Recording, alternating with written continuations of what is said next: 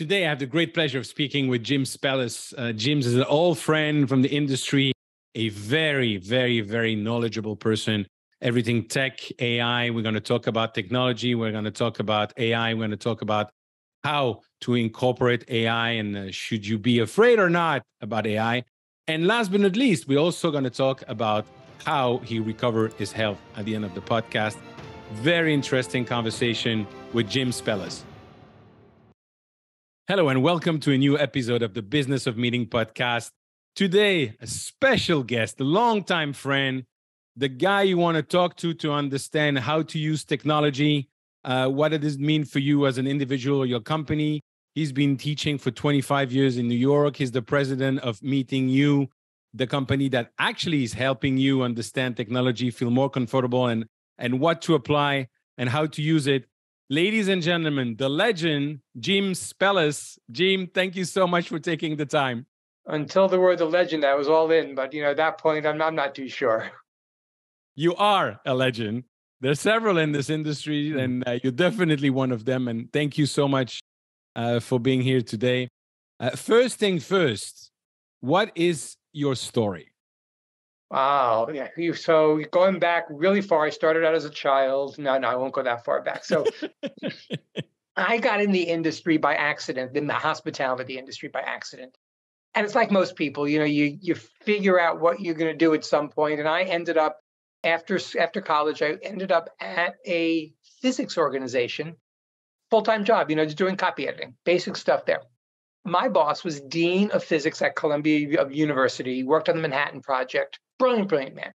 The Manhattan Project with the nuclear thing? Yep. Wow. Yep. He's dean of nuclear physics. So his friends were named Oppenheimer and things like that. Oh, wow. So yeah, is a pretty rarefied air. I wasn't even as aware of how significant it was back then. I was just a kid that was doing some copy editing for physics meetings.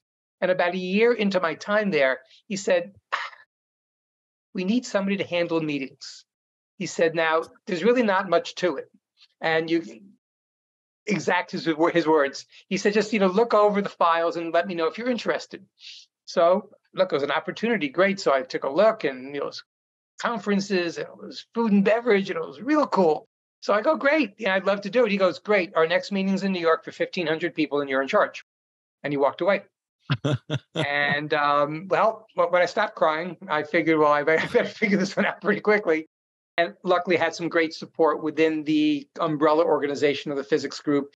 And that really started career one, which was the meeting industry, where I spent 20 years of my time. But at the same time, this is the same man who gave me the opportunity within meetings.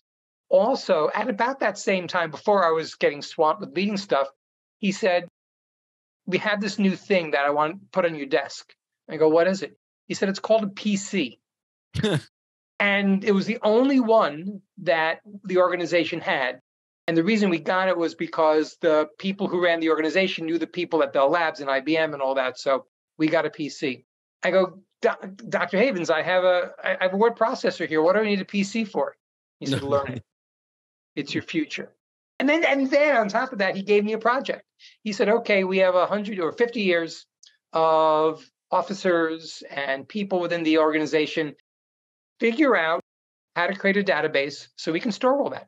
Wow. And he literally gave me time at work on a daily basis to work to teach myself DBase, which we were talking about in 1982, and taught myself DBase and said, this is pretty cool.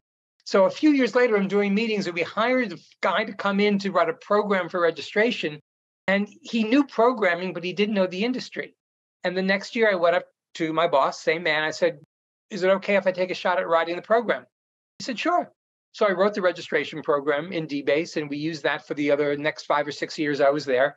And that started career two, which was teaching and teaching technology. So I became the guy in the industry that people went to. Actually, it was just not me and Corbin Ball, essentially. Yes. We've run parallel paths over the years. I've known him.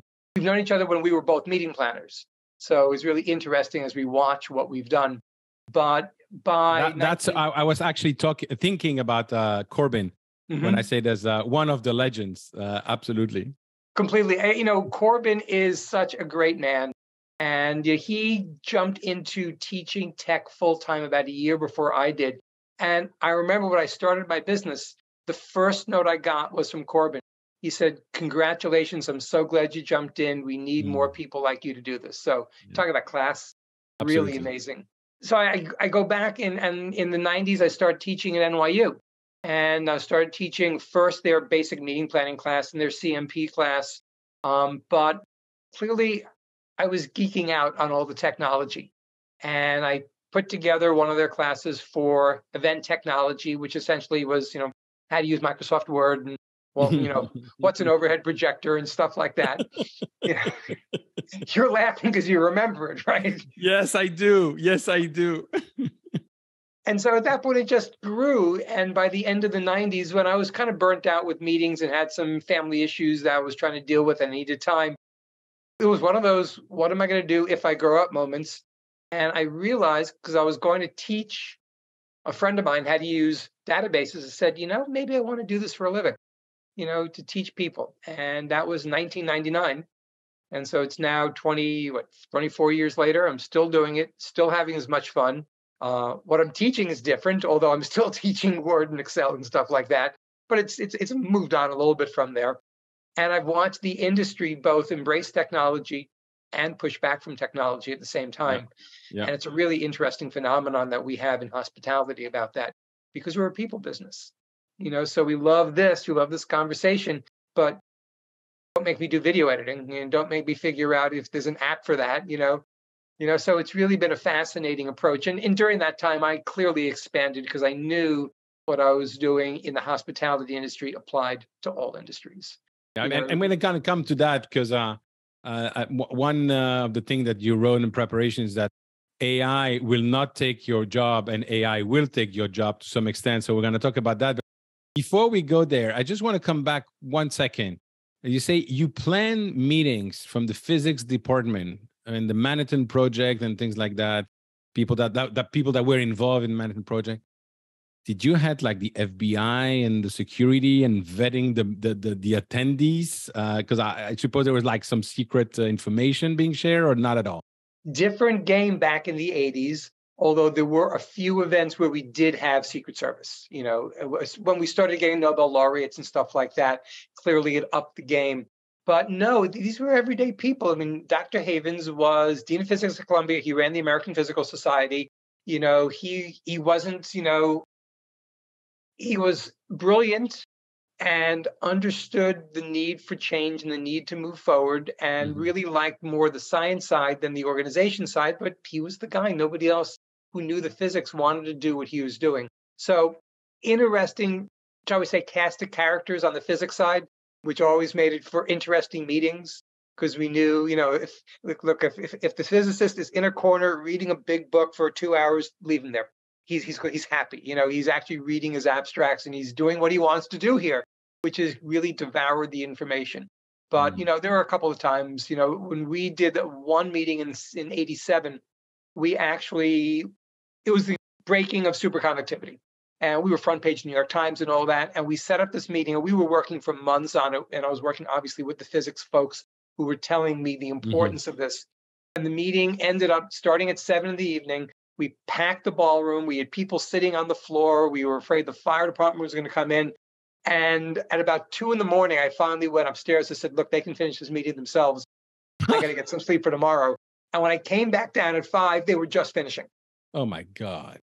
because they were so absorbed in this. And the next day, front page of the Times, the information on superconductivity. Three first panelists from that evening won the Nobel Prize that year on the Whoa. discovery. So it was heady stuff to be around. And, when you're in the association model, which is where I was for most of the time I was doing meetings, and especially the scientific association model, it's a different game. It's not events, it's not corporate meetings, it's about content.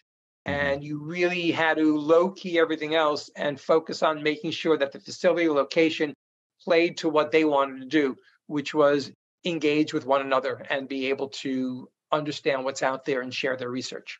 Talk about passion, meeting until 5 o'clock in the morning. I mean, and we would make fun of them, and they were good-hearted about it because they understood this is you understand this is a once in a lifetime thing that's happening. Of course, I'm going to stay up till 5 a.m, and listen to these folks. And everyone wanted to be able to share what they're doing because the science community is a shared language community. Yeah. So they want to know what other research is going on and who they need to collaborate with. Phenomenal. So, Jim, back to what we were saying a little early on about what you're teaching today about technology. Yeah. You're absolutely right. We are a people industry, and we love to interact. Now, there's so many use of technology, which personally I think is phenomenal. But people are looking at AI now, and you hear everything and the opposite. You hear people saying, "Nah, no problem. It's improvement. It's going to help us a lot. It's going to help lawyers do research faster. It's going to help doctors find the cure faster and identify the issues." And on the opposite side, you have Elon Musk telling you that you're going to have a lot of jobs are going to be lost, and obviously a lot of new job created.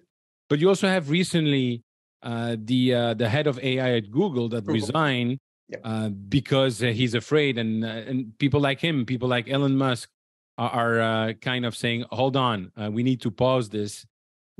What should we be thinking about all that's going on now? All of it. We should be embracing everything we're hearing. Look, technology isn't good. Technology isn't bad. It is. It's a tool. So like anything else, how the tool is used is going to define what people think about it. And you had indicated really where we are on both sides of that ledger. On the positive side, you see what's happening in medical research and in science, and be able to really, understand and identify so much information, so much more than the human brain can actually capture. And what can be done with that is amazing. And on the negative side, you have a tool that could very much sway people in terms of what they believe. Look, we are at heart not intelligent beings. We are at heart storytellers. And we love a good story. And we're engaged with that. And we listen to that. And what's happening right now is the storytelling side of this conversation is that this is going to damage humanity. And I can't just discount that, Eric, because there are uses for bad. Let's bring it back 15 years to social media. I remember talking about Twitter in 2008, I think it was, and being completely over the moon about how great this is. And at that point, I really didn't think that it would be co-opted by people with a negative message, because you think about it from your perspective. But at the same time, Twitter's done some amazing things in creating awareness and freedom around the world, or at least pushing for that. So gotta always believe with the technology that it plays in the middle. So will people not lose their job? Yeah, they won't lose their job if they're aware of how their job's going to change. Will jobs be lost? Sure. And as you indicated, jobs will be gained. And the fact that if we just look at ChatGPT right now, and that's obviously where this conversation is going to go at some point, it's not sentient. It doesn't understand anything with emotion, but it can process information at such an amazing rate that we can feel like we're having a conversation with another being. And because of that, we're going to believe that more. I mean, I think one of the fears right now in the tech world is in Google's shoes, because I think Google is going to lose their dominance in the marketplace significantly over the next year or two. And, I was always talking about 10 years ago, when does Google slip from that mantle? Now. Because people will understand that using AI and using properly trained AI, and boy, that's a kettle to deal with at this point, it can be more valuable. But what's going to happen? Let's look at the future. It's going to be commercialized. It's going to be marketed and commoditized somehow. Companies are going to want to make money out of this. I see AI going into an internal approach within an organization. Let's face it. If I was in a hospital right now, I wouldn't want to put anything out there in AI because where's it going to go? But if I can create, based on all the information that we have there, an internal AI that scrapes all this information and could be used for the good of the patients, that's phenomenal. So I think we have to get away from that knee-jerk reaction of thinking it's all good or all bad. And when I do my talks right now, it's technology is not going to take your job. And then once I finish proselytizing on that, I say, get over it. It already took your job. But in that approach, it changed it. And I think our industry isn't, I know our industry isn't ready for that. and can't even grasp how it's going to change it because the tech is so new. Yeah. It's so immature at this point. What's going to happen with this space development when you can have AI create a whole space? What's going to happen when other technologies integrate? 3D printing, will that change, food preparation, delivery, eliminate waste? I mean, there's so many little parts to it, but at a very basic level, everyone in our industry should be embracing what it is for what it might be able to do, and Hmm. then make the decisions on their own. Is it worth it? Is it not? I mean, this past weekend, I was diving into about 50 different AI tools just because I'm a geek and I do things like that, and it's fun when you start seeing video editing and you start seeing third-party tools that are using these services. So, look, I look at it that the hotel side has been using AI for years. They understand how it can chunk out the huge data they have and really get a better idea of the customer. I don't think the meeting side has used it anywhere near as much. And I Mm. think that's where the commoditization of AI is going to help because now it's on their desktop. Now, as long as they're not terrified by it, or if they know how to use it properly and how to ask the questions, that's where it's going to be of value.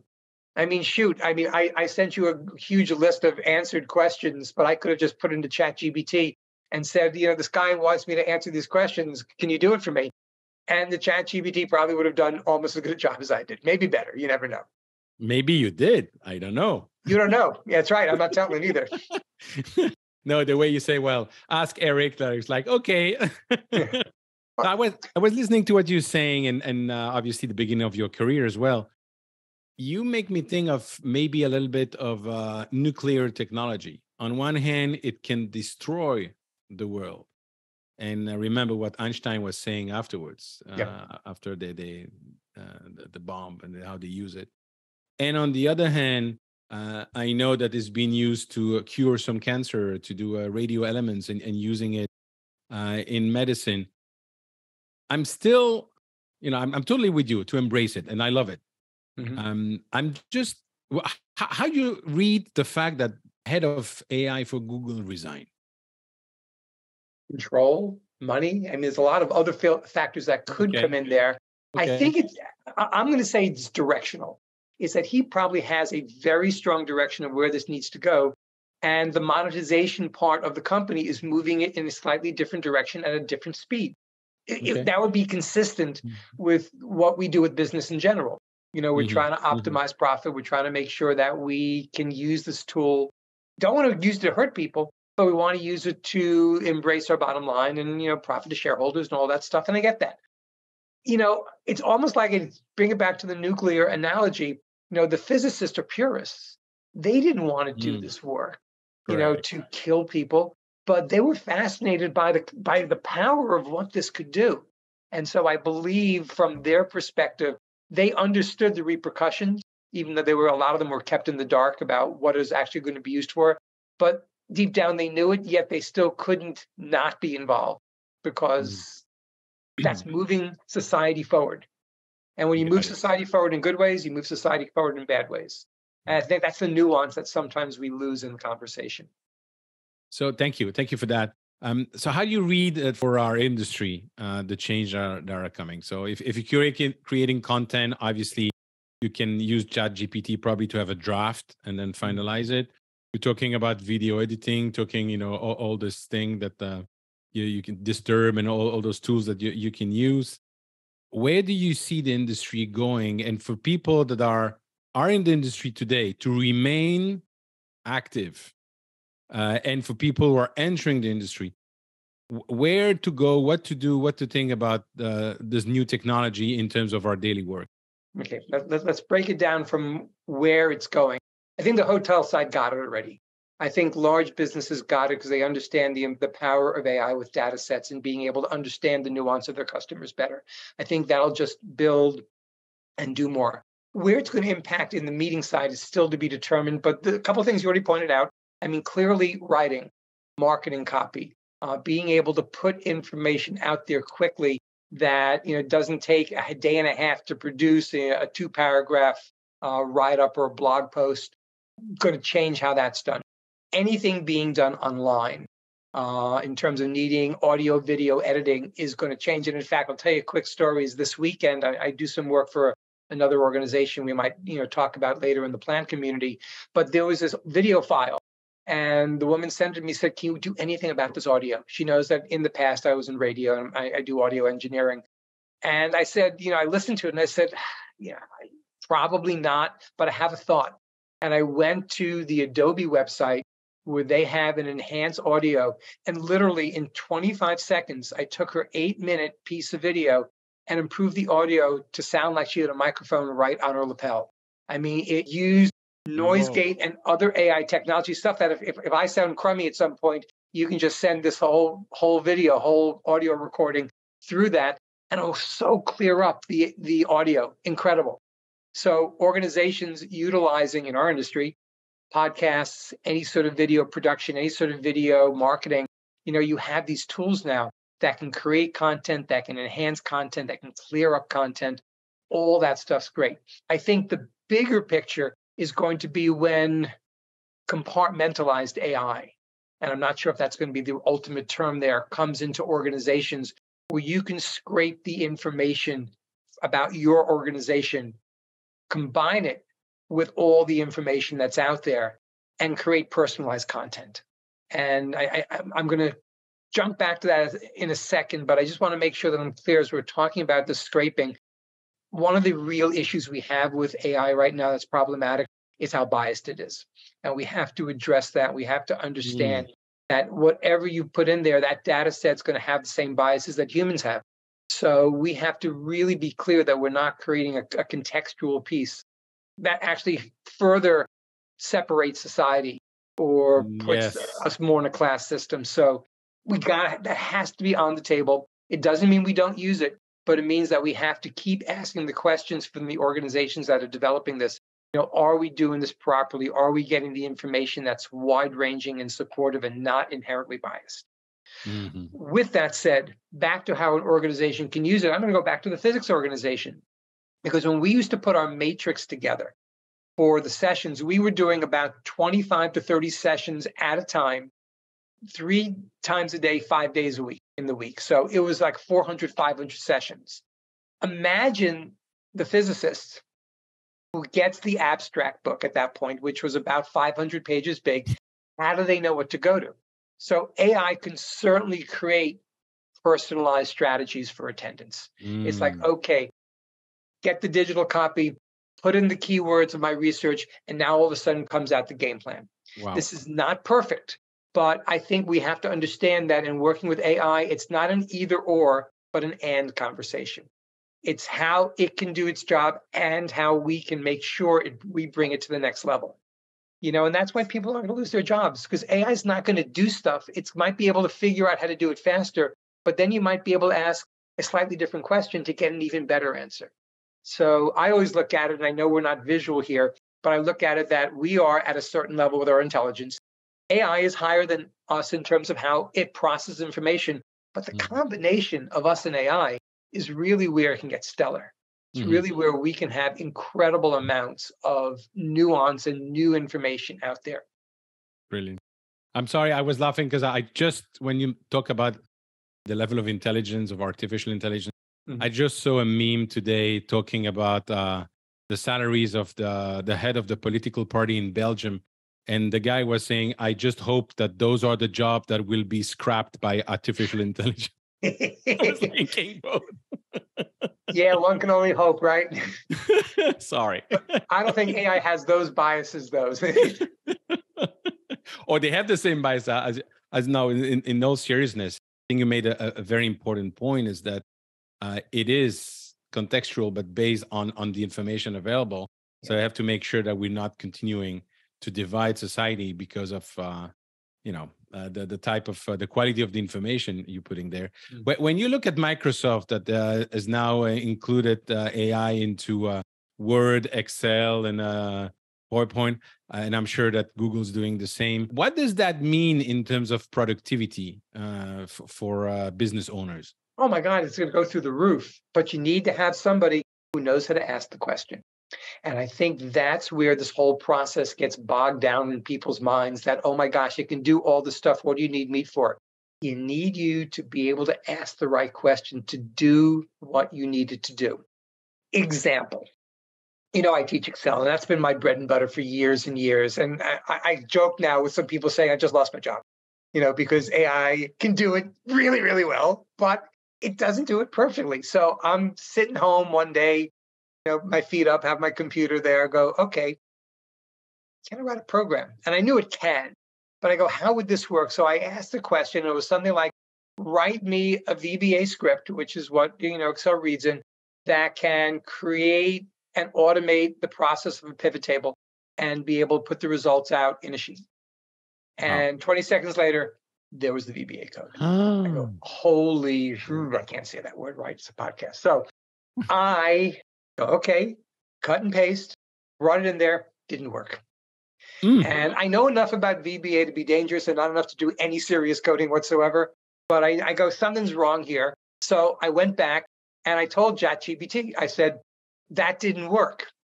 And the answer was, oh, I'm sorry, here's the answer. And now it spit out another bit of code. So I go, great. Let me put that in. That actually worked a little better. Still didn't work perfectly. So it's imperfect. But it's learning fast. It's not learning fast. Actually, just the opposite. It's not learning at all. ChatGPT is from a data set that stopped in 2021, as people know. So people think that when you ask ChatGPT a question, it goes to the web. No, never goes to the web. Now, there are extensions, and I'm playing with those too, that can actually do both simultaneously.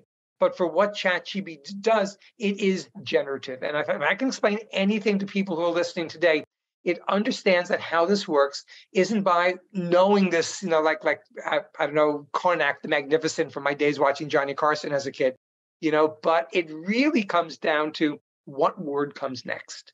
And it knows from what it's learned and the question you asked, what might be the word. So I tell people in my sessions, I said, you might have a sentence such as, Joe was waiting in the doctor's office. He, sat on the blank before his exam. For his exam, thank you. That word. I need a ChatGPT for that word too. And the blank, and I have people yell out blank in this piece of chair and couch. I go, great. Those all would be things that generative AI would pick up, but toilet would work too. And it's not necessarily what you would think for that particular question, but it would be a proper word within a generative situation. Now, the word elephant wouldn't necessarily be that. So you wouldn't see that, but you're not seeing it thinking. You're seeing it come up with the next word. And that's where people don't understand it. And when you don't understand that, you start to panic because you go, how did that know that? How can I do anything?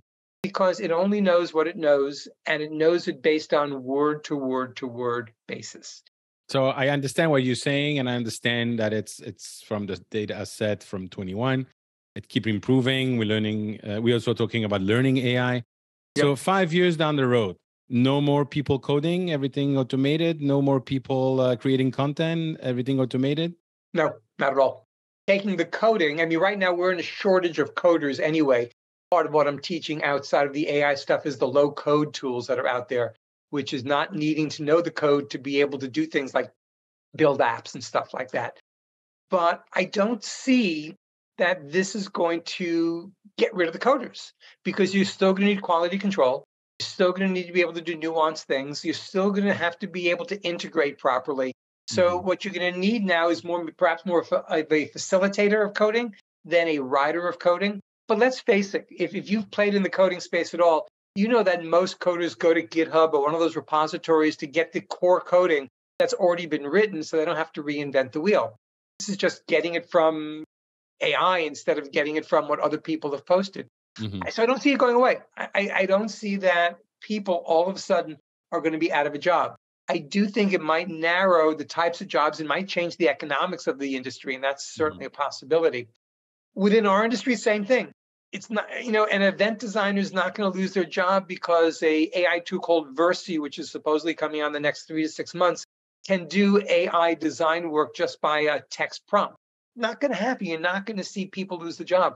But if you're looking at it for a project for a client, and that other client, the other person that's looking, can get this done quicker and better and more imaginatively using AI than you can, you might lose out on that opportunity.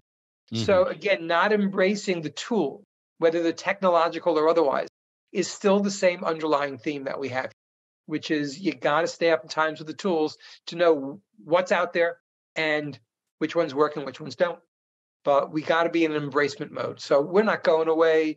Coders aren't going away. I mean, at least not in this decade. And could it happen 20, 30 years from now? Sure. But we'll have other things to deal with at that point in terms of new systems. But I think this is the most exciting time we've seen in tech from a consumer standpoint in 25 or 30 years, since search engines came out. Yeah, absolutely. Absolutely. Going back to business owners and using technology. And I see that with the people I've been coaching. It's always the same type of things that we want to learn ourselves. We want to be involved ourselves. We want to do things ourselves instead of saying, okay, this has to be, that's essential for my business. It has to happen. And who is going to do it? Because I'm not the right person to do that. So where do you draw the line between, oh, I'm passionate about this, I want to learn more, and let me find the right person to point me in the right direction or the right team to actually deliver what I need for my business? How can an organization ever scale if the business owner is actually doing the day-to-day work? Bingo. And that's what it comes down to for me. So yeah, you're in this industry, whatever industry it is, you love the nuts and bolts. The bottom line is by committing to being the owner, you're at another level. You're at the level of trying to raise capital and understand marketing and sales. So you might dabble in it, but you still got to find, whether it's internally or externally, the people who can do that. And I think that's not a technological issue, but that's a constant management issue across every generation that I've been around in business for, is that once it's starting to, people at the very top starting to, micromanage that process and go, you should do it that way, and you don't forget to do that, then A, you're getting pissed off, and B, they're not spending their time effectively. Yep, absolutely. But they need to know about it. So I want to be really clear on that. So the business owner that understands technology has a huge leg up. And most of them do these days, especially, say, generationally, if they're younger than you and I are, Eric. But they know what it can do. And that's, I think, what the core of what the business owner has to get to. They have to know what it can do, the promise, so they can then push their team to figure out how to do it.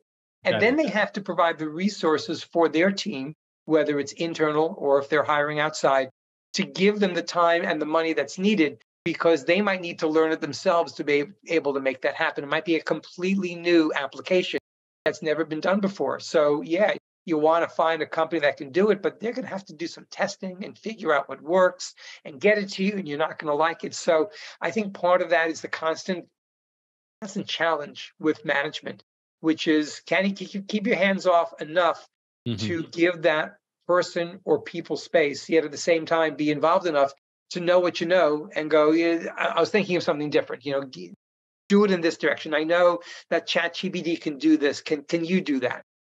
So they got to know it. They got to be aware, but get your hands out. It's understanding where their business can go thanks to technology. Yep.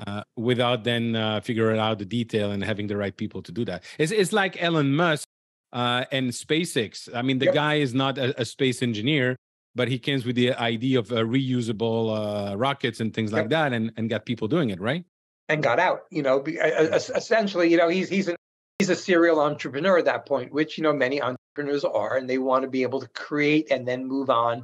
But I do think that within the business owner mentality, you have to know more about technology, and then you have to really ask that question. I mean, you have kids. If you had a technology you're looking at, you'd ask your 17-year-old to say, does this make sense? Is this easy to use? Because you're going to get a lot more information than you might get it internally from your own organization. Absolutely. Jim, I always love listening to you, and the passion and the concrete ideas that you have. It's not fluffy. I love that. I love it's something that not only I can understand, and if I can understand, anybody can, but also it's applicable and gives good direction. And as most people, you also have a passion. And I just want to take the last 5 minutes just to talk about that passion, which I had no idea. and you alluded to it a little earlier on. And maybe you can bring technology and AI into that as well. You have a diploma from Cornell and has nothing to do with meetings and events. Certificate, not a diploma. I'll be clear on that. And by the way, ChatGPT wrote my entire monologue today, just so you know. So it's easily that way. So people in this industry may or may not know, but I had a couple of major health issues in the past 7 years. And what has happened to me, in the process of reversing heart disease and losing 120 pounds and reversing the pre-diabetes, is that I found through the science and through the information that's out there, the importance of a plant-based lifestyle and plant-based diet, as well as, proper lifestyle approaches, reducing stress and being able to get enough sleep, and the importance of all that and how it has it on our system. So during the past couple of years, especially, I've really dived all in the plant-based community. I support right now the plant-powered Metro New York folks here. I do presentations on my story. In fact, tonight we're doing our first Jewish Veg Jumpstart. It's with the collaboration with the Jewish Veg community.